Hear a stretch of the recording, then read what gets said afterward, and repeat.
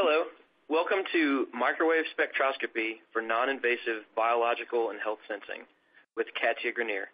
I'm Mike Hamilton, your host for this IEEE Microwave Theory and Technique Society webcast, which is sponsored by the MTTS Education Committee. Before we start, I'll mention a few housekeeping items. First, this presentation will be archived. A recording should be posted approximately 24 hours after we finish the presentation.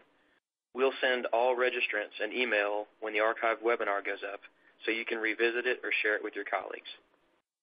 Second, we encourage questions. We'll answer them after the talk, but you can submit them at any time during the discussion. Enter your question in the Q&A box in the webcast window, and don't forget to click Submit. Third, some words about the interface. You can enlarge slides by clicking on the rectangle at the top right of the slide area. You can also go into full screen mode if you desire. Refresh or reload the current web page if you encounter any problems. With regards to audio, if you're listening over your computer speakers, you may need to adjust the media player volume, or you may also need to adjust your system's master volume.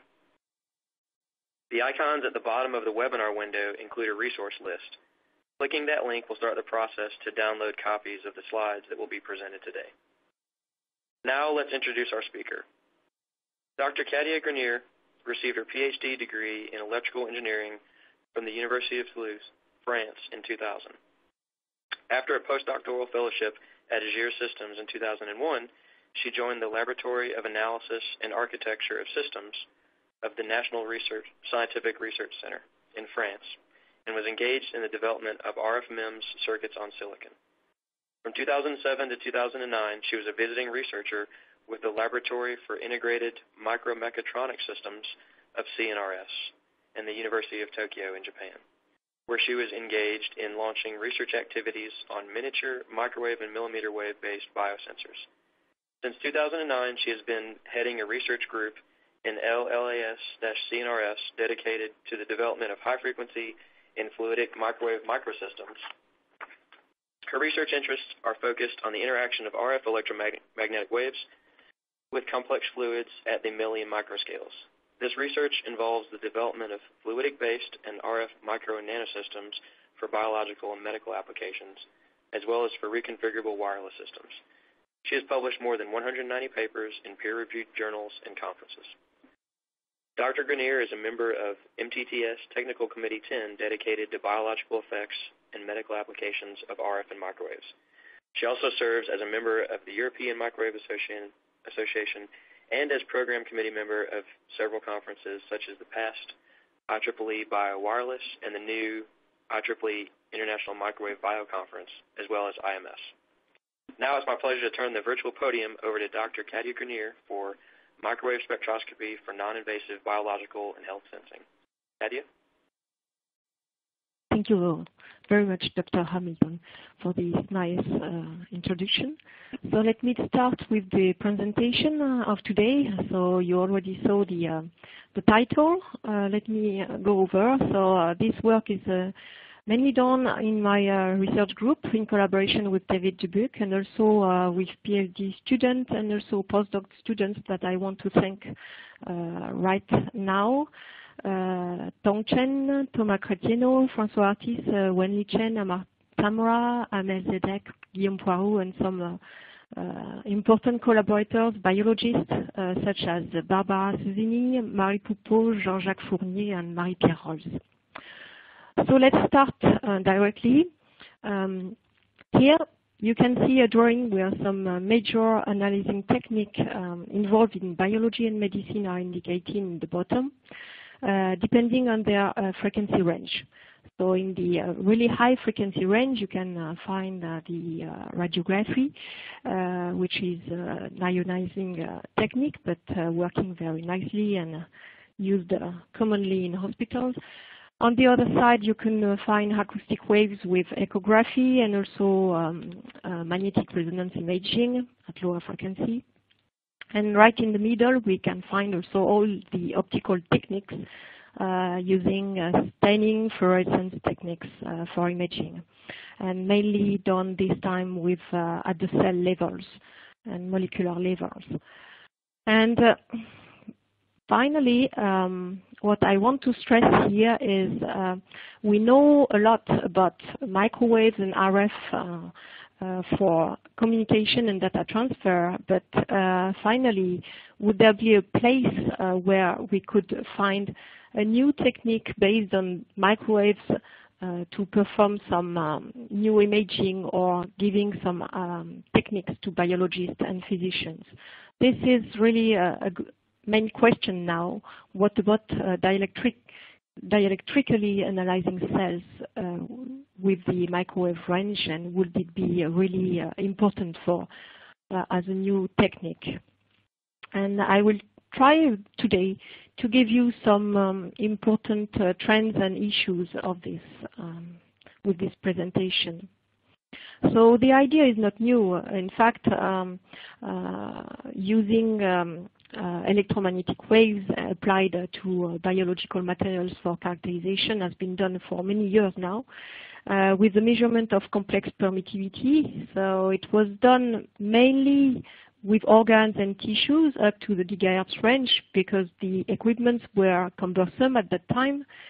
And one remark I want to highlight today is that it was unfortunately not always taking into account the living heterogeneity into account because it was not at this level yet.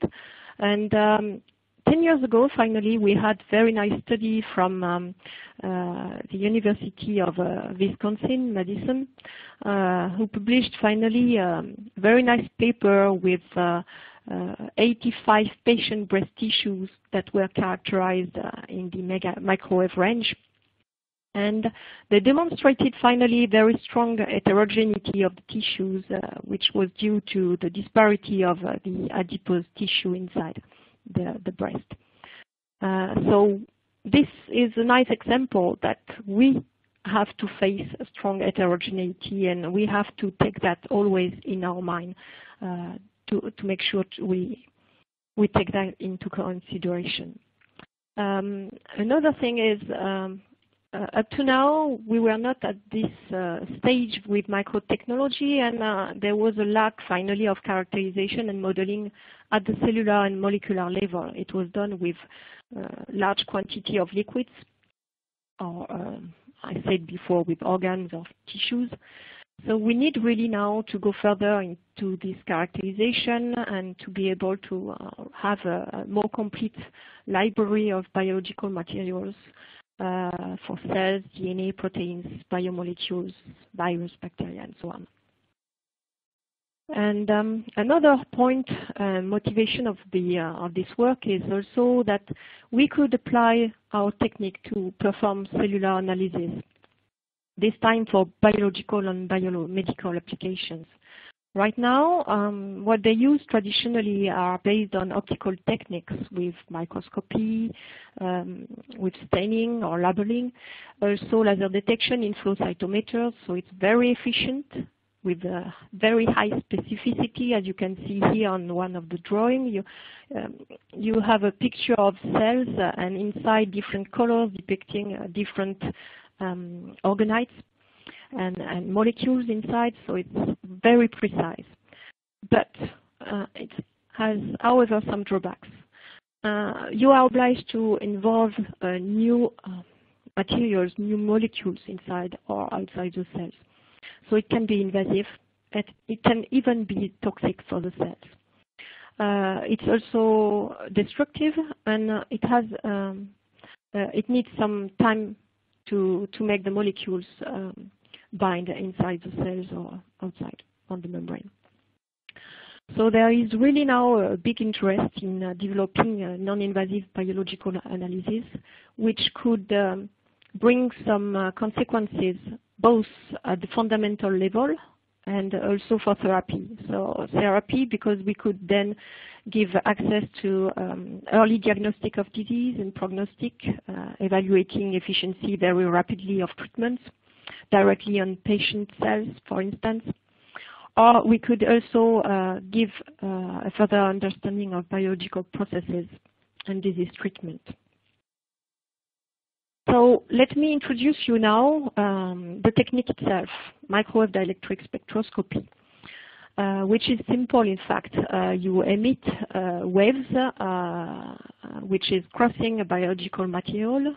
This material is exhibiting its own dielectric properties, the permittivity, epsilon prime and epsilon double prime. And because of this permittivity, the material is modifying the signal that is crossing the material. And the received signal then is changed consequently. So it permits to characterize materials really easily and through their dielectric properties. So it's very efficient in the sense that it's non-destructive. You can probe really various materials, solids, liquids, gas, so cells and molecules. It's non-contact. You don't need any labels. And it's also non-invasive for the cells if you are at low power. It's a volume interaction which can occur in liquid, so with a realistic cellular environment. Typically, cells may be monitored and looked at directly into their culture medium. The technique is fast, quasi-real-time monitoring possible because our analyzer can perform measurements. One frequency is it's around microseconds, so it's very efficient and quick. And you will see that we can reach a certain specificity in the dielectric spectra in the next slide. I already mentioned that now we can also have access to micro and nanotechnologies, which gives the sensor compatible with cell size and very low liquid volumes, which can be very important because sometimes with chemists you only have very small amount of molecules available. And finally, one key point also is that if you use microwaves and millimeterwave range, you will bypass the bi-lipidic membrane of the cells, and it will allow you to perform intracellular investigations. But I will come back on that later because it's really important. The cons, you won't be as precise as you can be with labels, of course, to give an image of the cells like it's possible with optics. No, we can only perform global measurements so far. And the second one is that it's also under development, so we need absolutely to define the capabilities and the limitation of the technique. Of course, we don't have the maturity yet of the optical techniques, so lots have to be done now. So about the phenomenon we can look at, in fact, if you look at biological materials in terms of electromagnetic wave interaction, so we have the parameter described here, the permittivity versus frequency, which give a spectrum, which is finally quite specific depending on the material that is characterized. And this materials is really depending on the dielectric properties. So what we can recognize here is we have different plateaus depending on the frequency range. And between these plateaus, we have what we call dispersions. The first one is the ionic diffusion one, alpha, in the low frequency range. Higher in the megahertz range, we can find the beta dispersion, which is linked to the polarization of the cell membrane. Whereas higher in frequency, we can find the gamma dispersion, which is linked to the polarization of dipole reorientation of a dipole, in fact. And if we go higher, this is not any longer dispersion, but resonances with, which are induced by atomic polarization and electronic polarization, but it's really far in frequency. So in this talk, I will more specifically show you results in the microwave range. So typically, it will be linked to the polarization of dipoles, reorientational. So let's start. In fact, the main dipole we can look at in the microwave range is water molecules. This is the polar molecule, which is working in a network structuration with high affinity with lots of molecules and particles, so especially in cells. And it has a specific dielectric signature that you can see, for instance, on the right side in blue, which show you epsilon, the real part of permittivity versus frequency up to 40 gigahertz. And we can see in this range that we have this gamma dispersion I was mentioning before, and with what we call a relaxation frequency in the middle of this slope, around 20 gigahertz typically. And finally, when you add a chemical, like for instance here, 10% of ethanol, you see that finally this the spectrum is shifting toward the left. This, in fact, is due to the modification of the molecular network itself. And in fact, you have a modification of the water spectrum shifted. One other thing I wanted to mention is that water is the main constituent of the living. So it's around 80% in cells. And it's also involved in many biological mechanisms to make them working. So it's quite nice, in fact, to be in the microwave range because we can use then this molecule as a natural marker for microwave dielectric spectroscopy. Another key point also is, I mentioned that quickly before, at this frequency range, if you look at the waves passing through the cells, in fact, the waves can bypass the bi-lipidic membrane, the capacitive bi-lipidic membrane. And because of that, we can really have access of the waves inside the cell, which is not so easy and at lower frequency. It's not possible. So this is also an important key aspect because we can access to intracellular dielectric activity. So let's speak now about the dielectric readouts. So I mentioned already permittivity, the complex permittivity.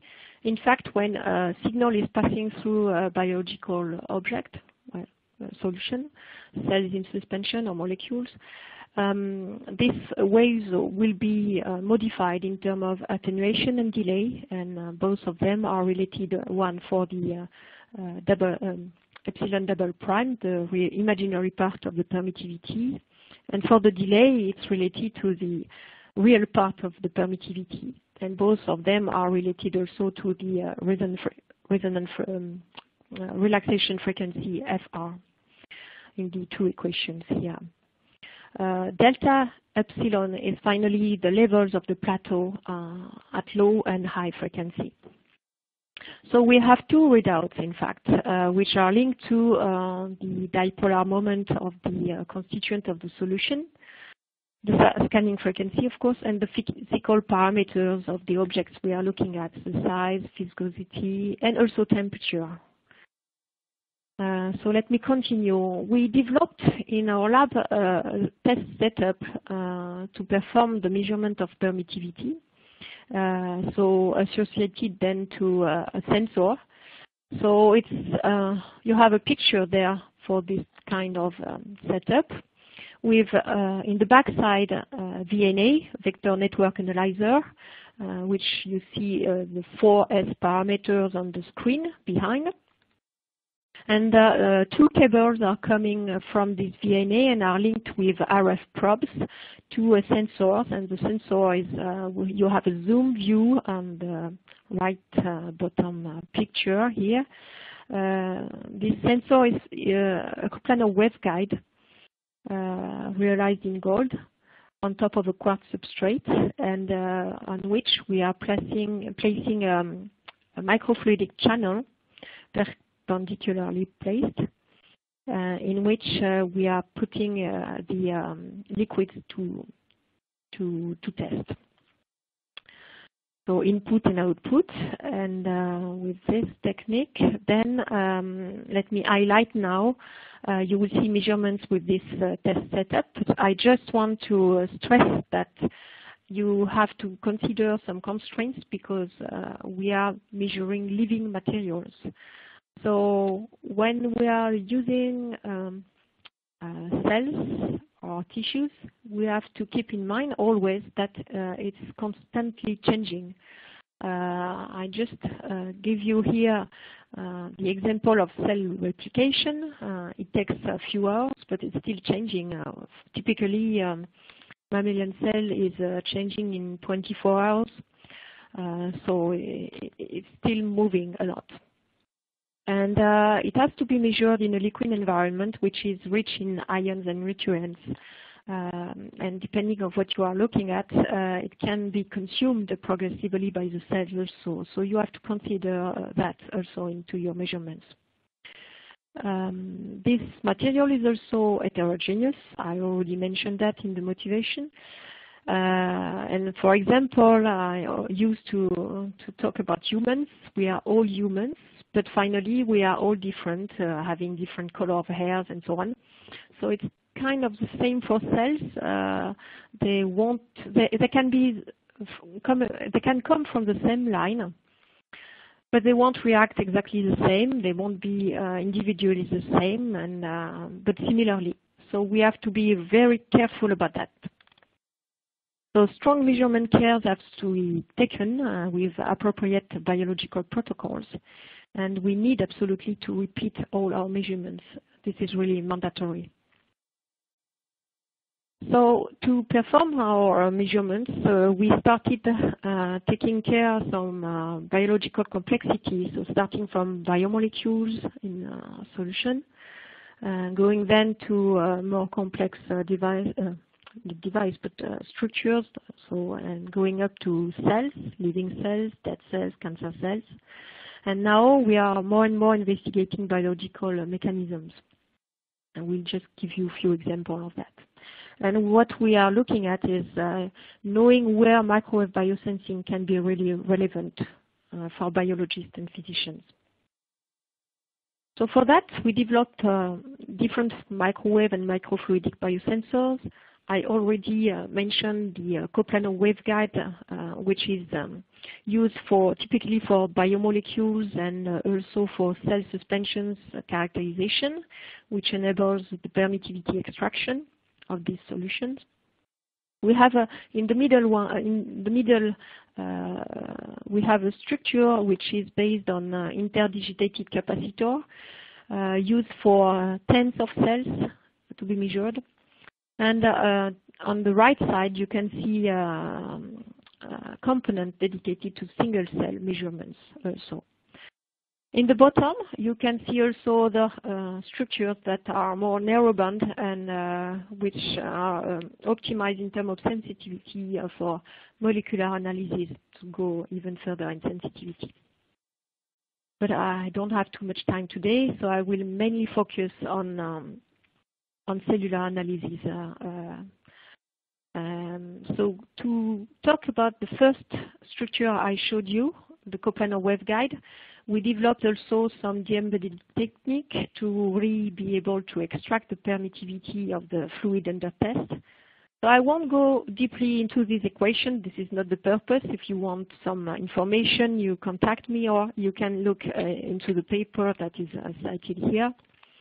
But roughly speaking, what we do is we get rid, we suppress the impact of the accesses on both sides, and we also suppress the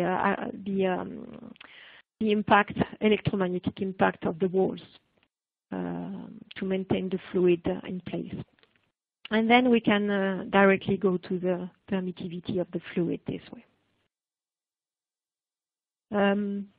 So with this structure, we were able to extract permittivity of molecules in aqueous solution. So you have here the example of albumin and saccharose. In blue, you can find the real part of the permittivity. Typically, we are measuring from 40 megahertz to 40 gigahertz. And you have in orange and red the imaginary part of the permittivity. And you see that for these two very different biomolecules, we have very different spectra, dielectric spectra. So we can say that we have a certain specificity in the molecular spectra we reach. We looked also at carbohydrates in aqueous solution, and for them, they are really close to each other, in fact.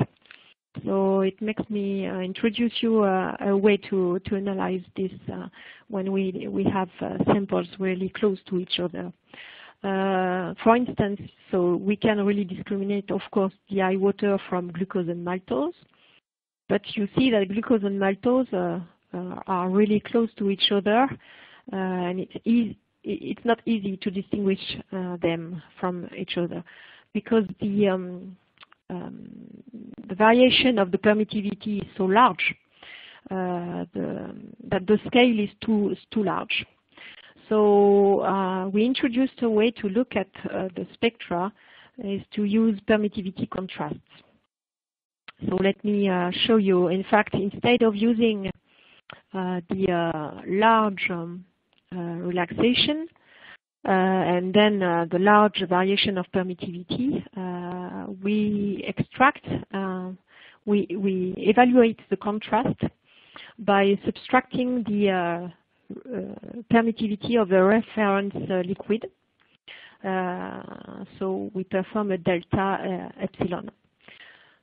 So for molecules, for instance, usually they are in water. So what we do is that we measure molecules in water, and then we subtract the impact of the permittivity of water itself.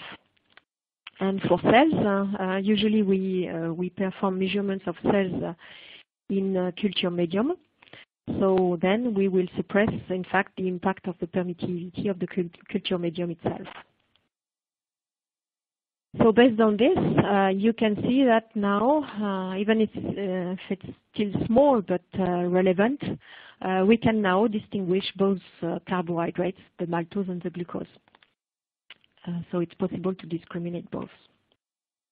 So based on this, we even looked at the sensitivity of the technique toward molecular concentration.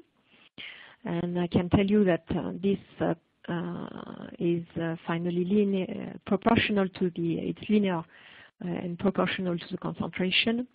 If you start at 0, which corresponds finally to the host medium, the eye water, if you increase the concentration, and the highest one we use is 0.555 mole, you see that we can really increase the contrast in terms of permittivity for both real and imaginary part. So in a sense, we can do molecular quantification if it's already done before and we know the correspondence. We performed also some measurements with amino acids, and we show here that it's possible to have, we can reach different spectra depending on the type of amino acid. So, and it's again, we obtain that for the real and imaginary part of the permittivity on the entire spectra up to 40 gigahertz. So we can really distinguish this spectrum, which leads to possible molecular identification and a certain specificity of this spectra. So let's move now toward the cellular analysis. So I just wanted to remind you that finally it's a direct measurement type. We don't need any specific preparation of the cells except to put them into a fresh culture medium, but it's even not obliged. We are not using any label, and we can also perform measurement of cells directly into the cell culture. Indeed, if we look at a typical biological medium here, on the epsilon double prime versus frequency, you see in orange this biological medium is in the low frequency range highly increasing drastically and changing from compared to the blue line, which is the eye water. So this is induced by, of course, the high ionic content of the biological medium and the salt in the solution, which is mandatory for cells. And you understand with this drawing that if we are in the microwave range, so higher than 1 gigahertz, then we don't need, we can directly measure cells into their biological medium without any trouble. Classically, at lower frequency, people looking at cells are obliged to use different and impoverished medium to look at cells. So this is a very nice and important feature of the microwave range analysis. So, like for molecules, we looked at the sensitivity of the technique to cell concentration. So first, what you see here again is the culture medium is the zero level on both drawing versus frequency, and if you increase the amount of cells, so for instance the upper one is 108 million of cells per milliliter into our sensor, so sensor is shown in the corner of the slide, so the coplanar waveguide one. You can see that we can really distinguish the different concentration of cells, which are shown on the right. This shows you that we can perform cell quantification finally, quite easily.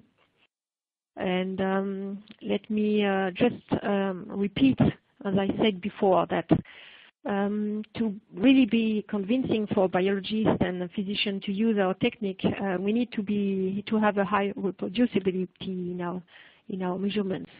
So what we did is we prepared also in the team different solutions of cells and using different sensors. And you see the different marks here in these drawings showing the permittivity, imaginary and real part at 10 gigahertz. So for measurements done on different cells, well, the same line, but at different moment, different days, different sensors, and we could reach exactly this, roughly the same permittivity values. And on the right, you can see the standard deviation, in fact, we obtained for these measurements. So it's very nicely repeatable, in fact. So let me move on with also further investigation, this time artificial cell death. So for that, we in fact realized cellular permeabilization of the external membrane using a detergent called saponin, and it was applied on certain type DOH2 lymphoma cells in suspension, so in culture medium. And what you see here in green, again on the real part contrast of the permittivity versus frequency, is in green the living cells, and in red in fact the treated cells, so which were finally dead. And you see that the contrast in permittivity is decreasing toward the level of the culture medium, the zero, simply because we have the poration of the membrane, so it's shown on the little drawing at the bottom of the slide, and we can have this way an equilibrium between the external and the internal media, which lead to this decrease in contrast. Okay, so let's move on now. I mentioned that we did different sensors to reach different amount of cells. So let's move now to the single cell one. And so we developed a specific device which enables the characterization of individual cells. So still the same, similar with a coplanar waveguide, but in the center we have a capacitive gap where just on top, we will place the cell to be characterized. And to be sure to trap the cell exactly where we want on top of our capacitive cap, we use the mechanical trap, which is included into the microfluidic channel. And this is performed with a polymer-based technology. So here is just the principle of this trap. I won't go too deeply, but it's working quite simply. In fact, you have a cell just coming in front of the trap. Once the trap is loaded with a cell, all the other cells will be deviated due to aerodynamic lines that are deviated. And this way you can only trap one cell. So let me show you with a little movie here, the trapping. So you see the cells. It must be here lymphoma cells.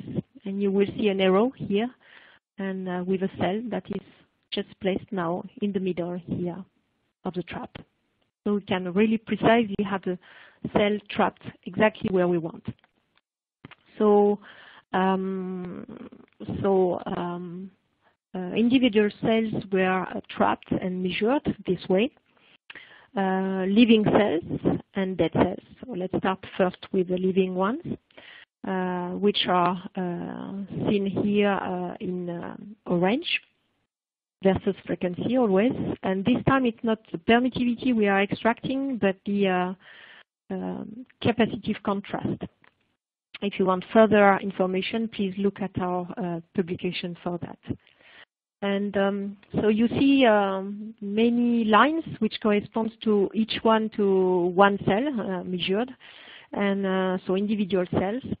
And we could get very nice standard deviation with an average capacitive contrast of minus 0.42 femtofarad, which is very small, in fact, but it's the size of the cell is around 15 micron, and we have to consider also that there's a lot of water inside, and which is not so different from the culture medium itself. So it's very weak, in fact, what we want to look at. And it's even weaker when the cells are dead. So here, the way we made the cell dead is by starvation, simply by keeping them in the same culture medium for a while.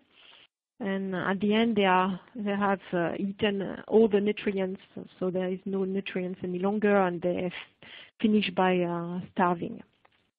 So, and you see that we can reach another level and discriminate the two populations between living and dead cells very efficiently with very different capacitive contrast average of minus 0.19 femtofarad.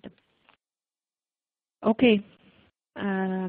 What I wanted to mention too here is once you have this, you can also monitor in real time the living of the cell, and especially if you apply a stimulus like methanol here, added to the culture medium, then you can follow indirect the death of the cell. So shifting from the living spectrum in red and going up progressively in few minutes to the gray curve.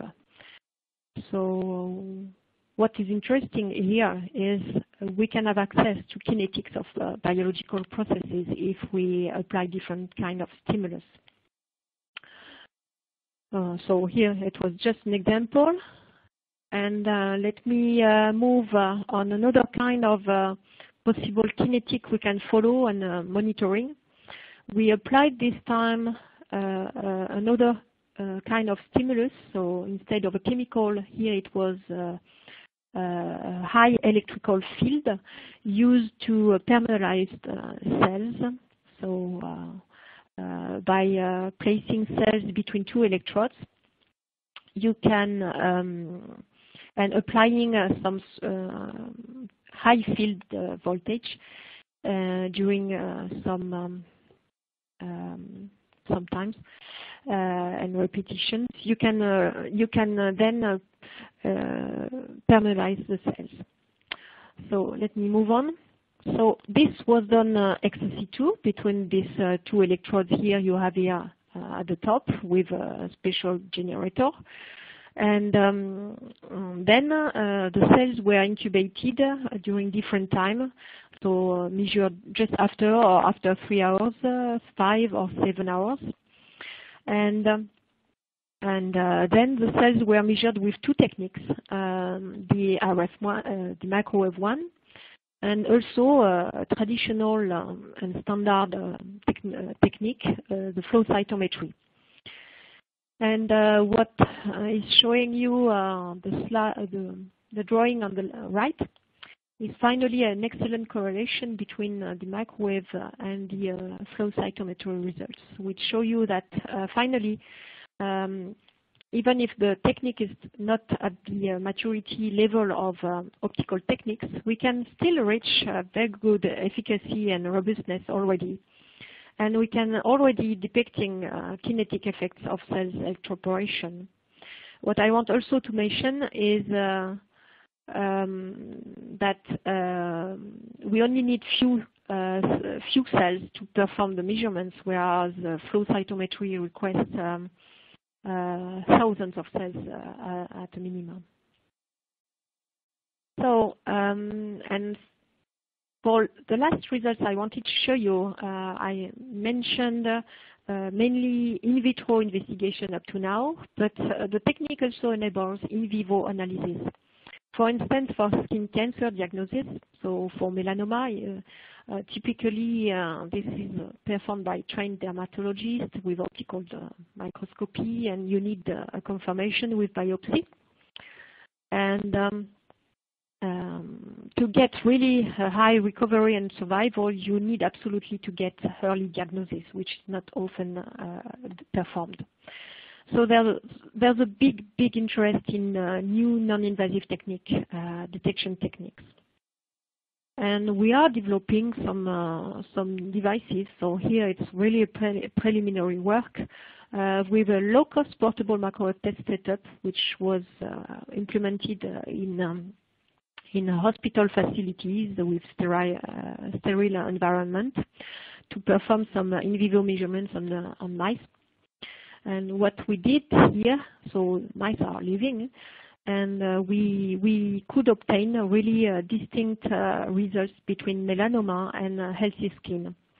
And these were also in very good agreement with immunoanalysis, which reflected higher vascularization and higher water content, in fact, which can be easily accessed with microwave spectroscopy. So, to conclude, I show you that there is really big interest in developing now microwave dielectric spectroscopy for molecular and cellular analysis, because we can reach really dielectric activity inside the cells, so it can give biologists and physicians finally new bioparameters, qualitative and quantitative bioparameters, and thus also it's compatible with real-time monitoring of biological processes. So it really opens new perspectives, both for fundamental aspects, but also applicative aspects such as in therapy and disease diagnostic. And so for me, I really think it's important for the future for ubiquitous healthcare. So let me just give you some other complementary research trends that for me are important. Microwave scanning microscopy, the fact that now we need to also miniaturize all the analyzing system. And there are also lots of challenges and big things ongoing with implants, so which are also related. And you can have on the next slide some information where you can find also complementary results, very important in all these conference books and publications. So thank you very much for your attention, and I give the mic to Dr. Hamilton. Great. Thank you very much, Katia. That was quite interesting talk, and it looks like this is really progressing and shows a lot of promise. So now it's time for our question and answer session. We've received quite a few questions, so hopefully we'll be able to get to your question. But before we do start this, remember that you can still submit your questions through the question and answer panel. All right, so here's our first question in no particular order. But there's several questions here about the impact of calibration and how well that needs to be done. What is the effect of the VNA calibration on the accuracy of the measurements? In fact, it's not really the VNA calibration that is important. Of course, yes, if you decrease, if you performed it as clean as possible, depending on what you want to measure, you will be even cleaner. But what is really more important is the fact that we are doing relative measurements. So we are finally measuring the structure with the host medium itself, and then with the medium loaded with the biological material. And this way we can really decrease the impact of any VNA problem of calibration. Just through mainly de-embedding? Yes. Good. Okay. Towards the end, you showed the measurements with regards to melanoma, but is there a big difference between kind of your normal cells and abnormal cells? Was that melanoma kind of a typical case that you might find for normal versus abnormal? I wonder if you can provide actually, we did. For now, we didn't really measure normal cells and cancer cells. We just performed measurements, for instance, with different population of cancer cells. And intrinsically, between healthy and cancer cells, you can have already a size, large size difference. Cancer cells are really much larger than normal cells. So we can expect, based on this already, a higher discrimination between both. And the more tricky part, finally, is to be able to discriminate different subpopulation of cancer cells, not between healthy and cancer, but really between different cancer cells to really be able to make then diagnosis. Okay. Okay, there's a few questions here that I think I can kind of lump into maybe some similar, try to restate some of these. So it looks like in some of the spectra, you're seeing some narrow peaks. Are those corresponding to some measurement issue, or are there some underlying natural resonances in the structure that you're measuring? And then also as part of that, are there some resonant structures or resonant features in the spectrum for the cells that could be used to help you do this distinguishing that you're mentioning? I'm not sure I got all the questions, so maybe I will ask you to repeat. But I just put the slide here for cells, living cells, for instance, at the individual state. Yes, we have small peaks because, in fact, we are not far from the not far from the noise level, and you need still time, and you need to figure out which EF bandwidth and so on of your VNA to use to decrease this kind of peaks you can reach in the spectrum. And depending on that, you can have a very smooth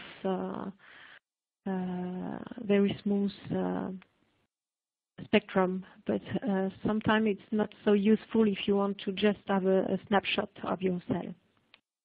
Okay, all right. So those don't necessarily correspond to features of the cells that you're characterizing. It's more of a measurement issue. Yes, and you have to check that what we are looking at is extremely small. In fact, it's in terms of femto.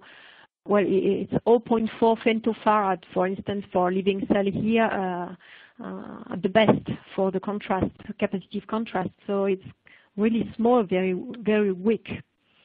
And even if we are able to look at even weaker differences, but then you can't avoid on the spectrum this kind of little ripple, in fact, sticks. Okay. Then I think maybe this is kind of along the same vein, maybe just a little bit different. But there's a question here about that these measurements can be done quite fast, and is there a chance to do some pulse mode or some time-dependent measurements, and could you extract possibly some more meaningful data from those results? Have you looked at any of that? Certainly, yes. It's an interesting point, yes. There are sure richness in looking at that, but right now we didn't do that yet. But sure, I'm pretty sure there will be some interesting feature to look at with cells and molecules. Yes. Okay. There's lots of questions here about the kind of, I would say, the calibration side of things. So this one is an interesting aspect as well. So how do you deal with temperature and low-frequency drifts in your measurements? So on the probe station, you're right. I didn't mention that we have a thermal check. So we perform always our measurements at the same temperature with this thermal check. And also we are using microfluidic channels. So in fact, the temperature of the substrate is, well, how to say, the temperature of the liquid inserted into the microfluidic channel is modified very rapidly due to the impact of the check and also the environment. So it's quite stable in temperature. But we really do our measurements always at the same temperature with a check controlled. Yes, it's important with cells. If you want to get high repeatability, yes. Right. Okay, and I think this next question may be kind of along the same vein as well. It says, when one liquid is used inside the channel, before adding the next liquid, what is the procedure undertaken to clean or wash the channel? Is there some procedure that you can... Yes, there is a procedure that has been developed. So I'm not doing the measurements myself any longer, but typically when the cells are inserted into their culture medium, then between the different samples, there are measurement again of the culture medium itself between the different measurements. So cells are measured, then the culture medium, and then again another sample of cells and so on. Okay. Yes. To be sure then to have always the same reference. Right. Very, very important for that repeatability. Let's yes. see. What other features could you use as the output other than the imaginary and real parts of the permittivity? Is there anything else that could be used?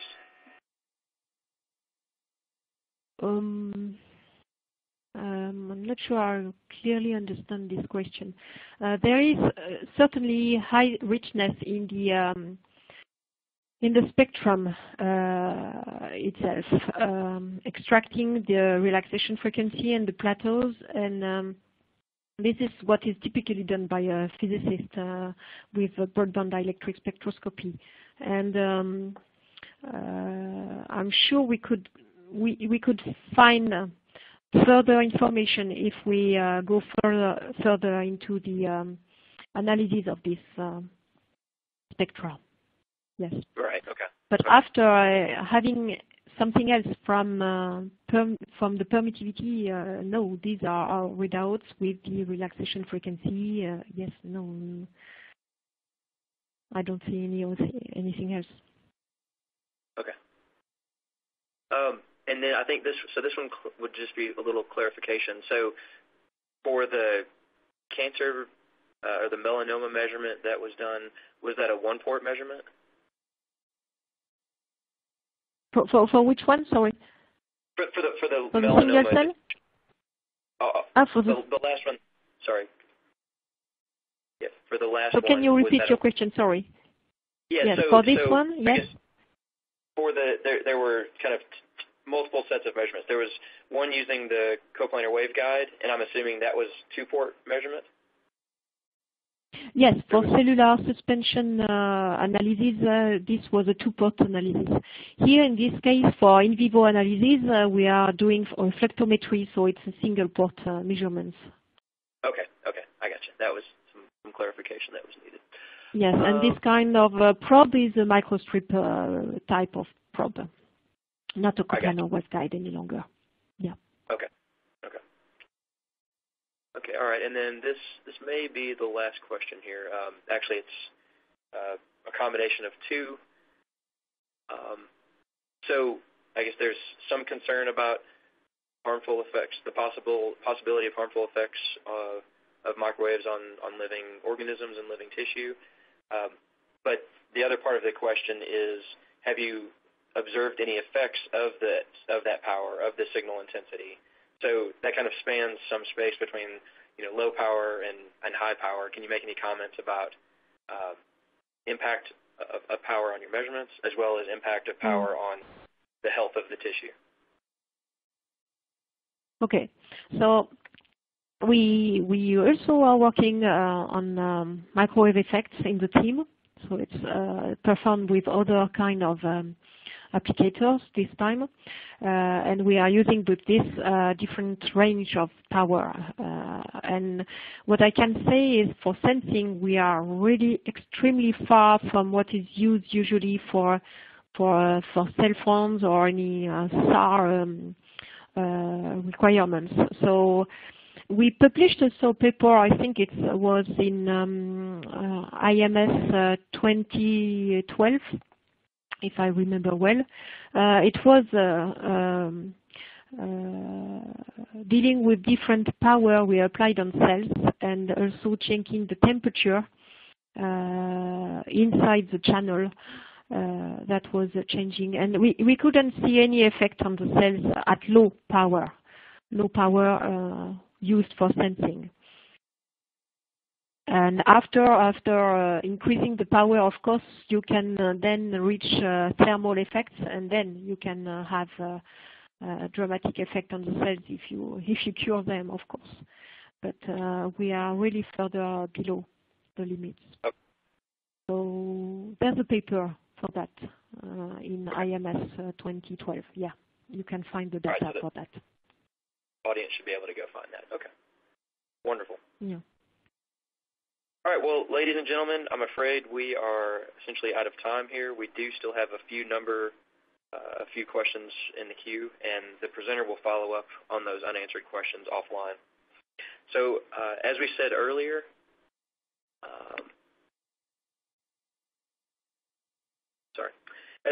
this session will be archived on the Society website at mtt.org, and all the registrants will get an email reminder with a website address when it's available.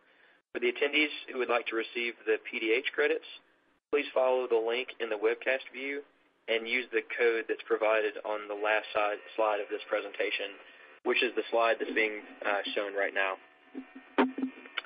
Once again, I'd like to thank Dr. Grenier for an excellent and informative presentation. Special thanks to our audience for joining us today. We hope you found today's event valuable and that you'll return for future IEEE Microwave Theory and Technique Society webcasts. Thank you very much, and have a pleasant day.